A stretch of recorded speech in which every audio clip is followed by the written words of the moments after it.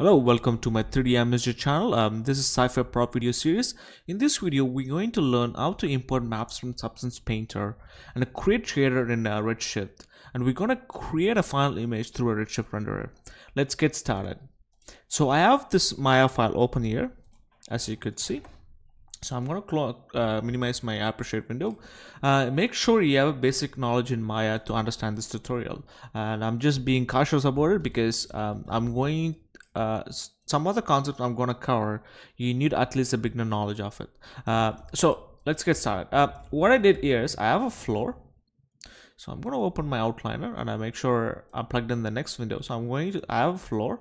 So the floor is nothing but I created like bunch of like a sci-fi details and I placed my grenade on it. I want like some kind of platform sitting on it. So for this one, what I did is I literally went to assign brushed metal mat. So assign new material and type Redshift material.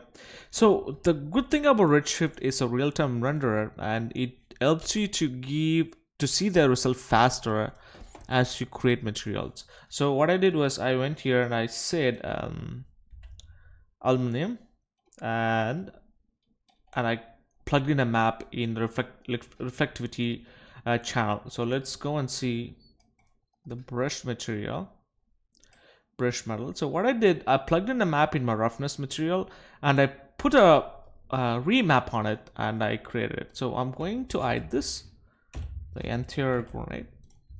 So I also have a dome light.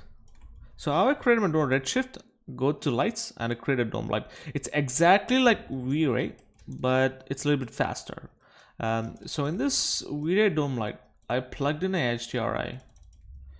Let's see if I have a thumbnail for it.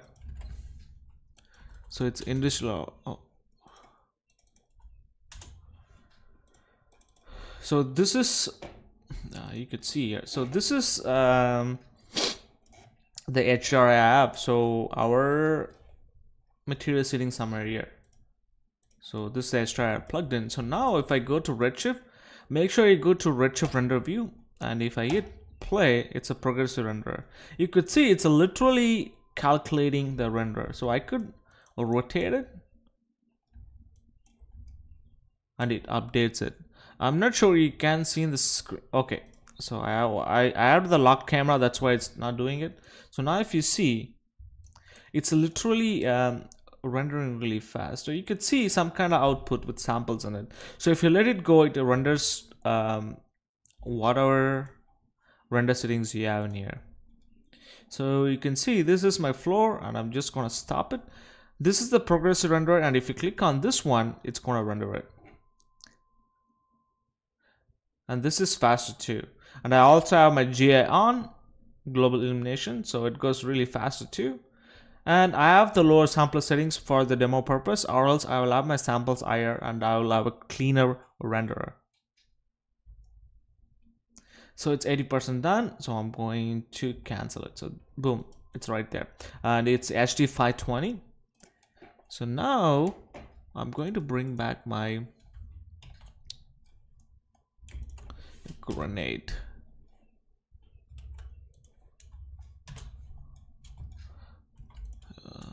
Where do I? Okay, it's right here. So these are like literally copies. I'm going to delete that. And so here, let's go to the shading. So since we have all the grenade in one UDIM, if you go to my UV editor,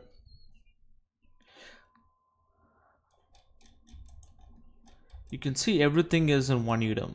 So it's literally, we can plug the maps from Substance Painter and create the shading. And I also have glass as a separate mesh. So I'm going to hide that. So what I did here, I also added some more geo in my inside my grenade. I want to show you guys what I did. It's nothing because inside it feels really empty. So I want to make sure I added something. So it's literally nothing, but it's kind of like bunch of cylinders, and the cylinders kind of like add like different kind of materials towards it. So this material is a silver material.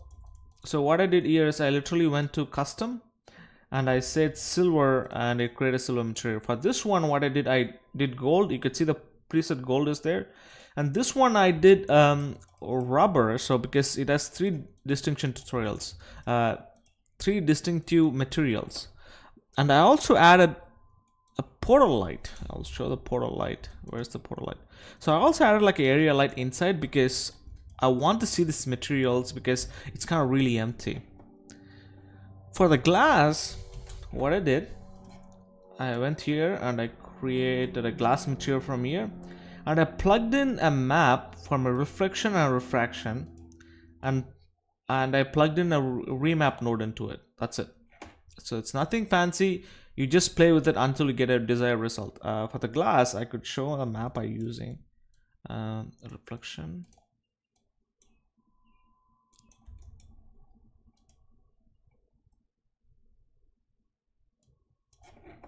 For glass material, I'm going to,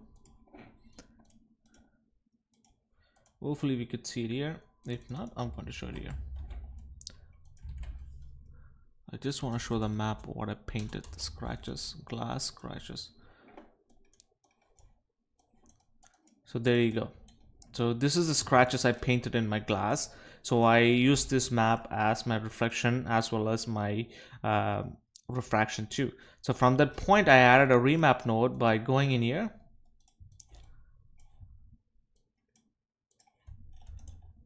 Click on the node and I go to FX and insert a color remap.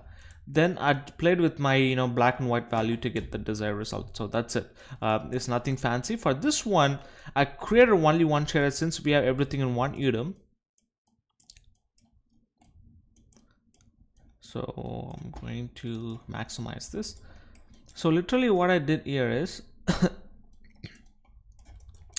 I plugged in my diffuse map and make sure it's in sRGB and make sure it's in UDOM-ARI.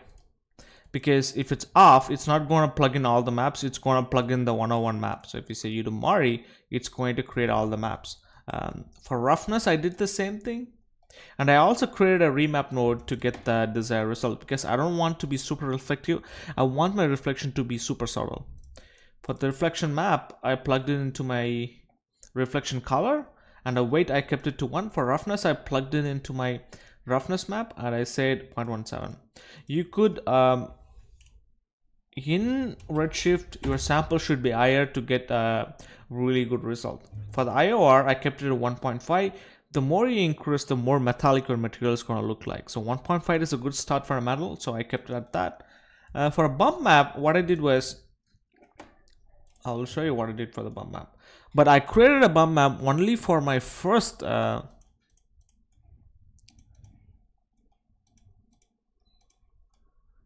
let's see where I can from a decals map. I'm just going to see my bump map where I look at it. It's a new maps decals. So I'm going to create decals. So you could see it's a black and white map. I'm just going through all the maps from first UDOM to fifth UDOM. For the second UDOM, I don't have any decals, so that's why it's showing a small tiny map. But whereas you can see the first UDOM, you could see it. So I just created my decals for this green diffuse. I didn't create a bump for another channels, for other color schemes. So I plugged in my bump map, and you plug it in here. Overall, if you go to overall, you could see bump map. You can literally plug in there. So it gives the values, and it's kind of going in. I want to go out, so I put -2 on it, or you could invert the map. Either way, it works.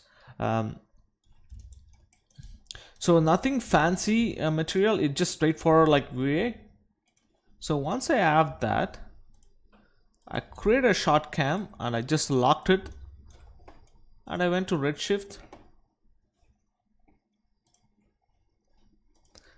and I just did progressive render. So first it's going to take some time to get used to the materials and everything. After, it's going to pop out here. So there you go. So you can literally see everything is popping out. Even the materials inside, it's popping out too. So I'm going to get rid of the camera and I'm going to go in the perspective view. See, it will update in a second. There you go.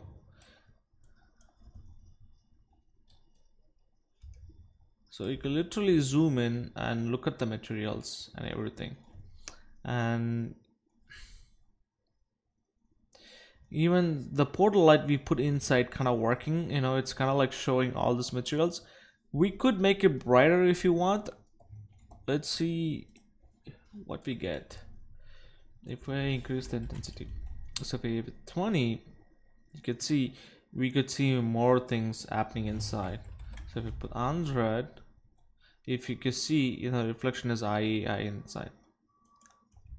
So I'm going to say to 20, that worked really fine.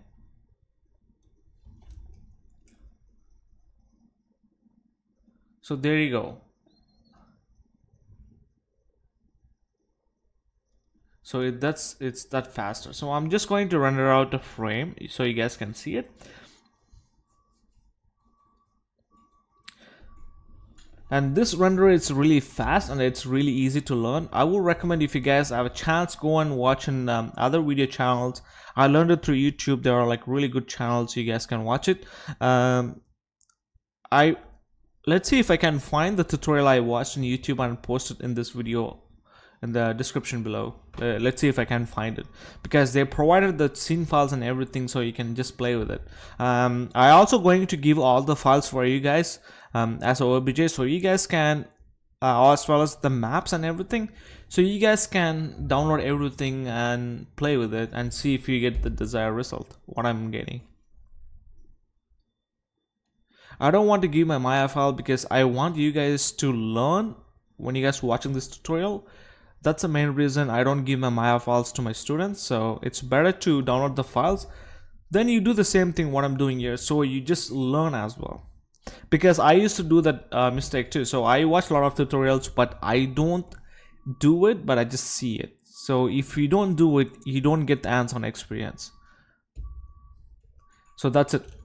So now from here, so from Substance, what I did, once we replace the diffuse map, okay, so the other thing I did here is, I just want to make sure, the metallic map we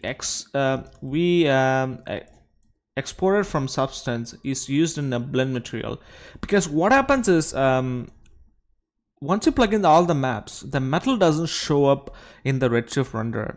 So what I did, I just played around it. So what I did was, so I used a blend material. So I used my metallic map as a mask and I plugged it in my blend color. So it's kind of, I'm using a metal material. So I'm just going to assign this metal material to just the top part, so you guys can see what does it look like. So I'm just going to play. So you could see the metal material. It's kind of super reflective. So what I did, I applied for everything and I took the metal map and I just used it as a mask. So you could see the metal right in there.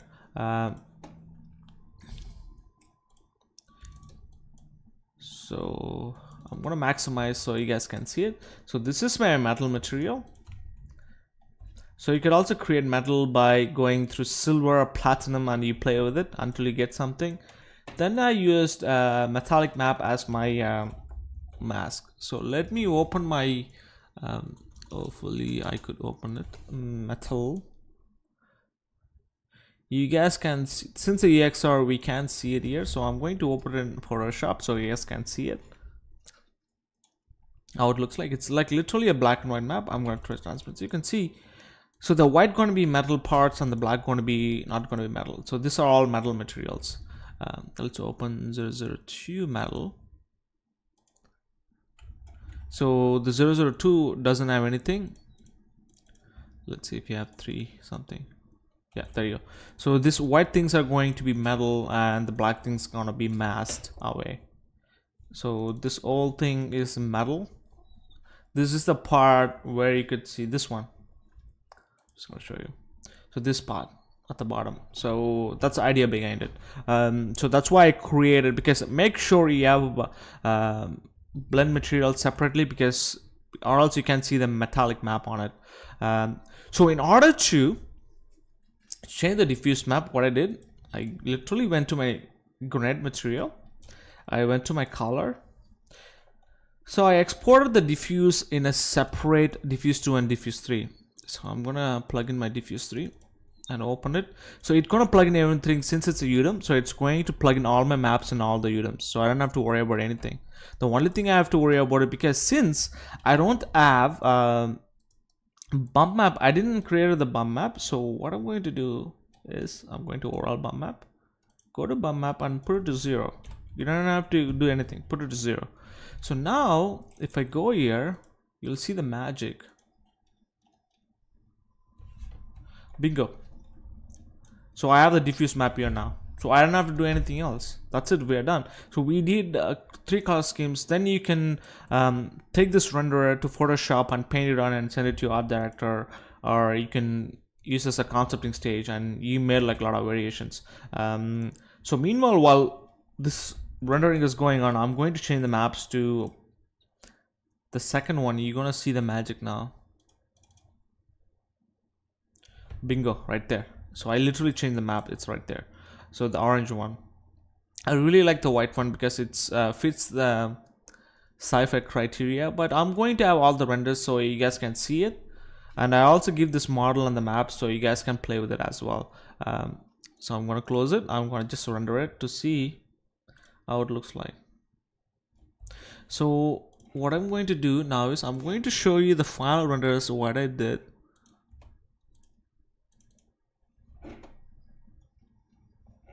Since it's rendering,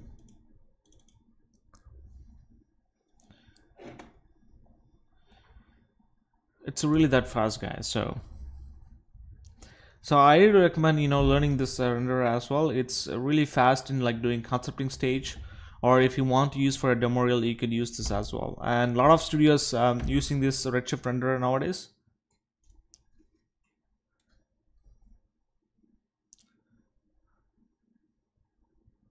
So bingo, it's really fast. So what I did for my final render is I copied this 3 times and I played with it. So you could see.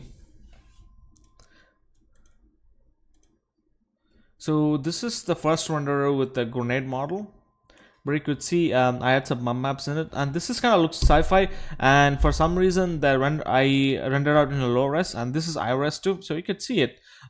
It came out pretty good, guys, so I really liked it. So there you go. So I would recommend you guys play with it as well. I'll give the files and everything through a Dropbox links, and let me know what you guys think about this tutorial and what you guys want to learn. I hope you guys enjoyed this tutorial, and keep watching this channel, guys, and I'm keep on giving a lot of information to you guys. And until then, you guys have a great day.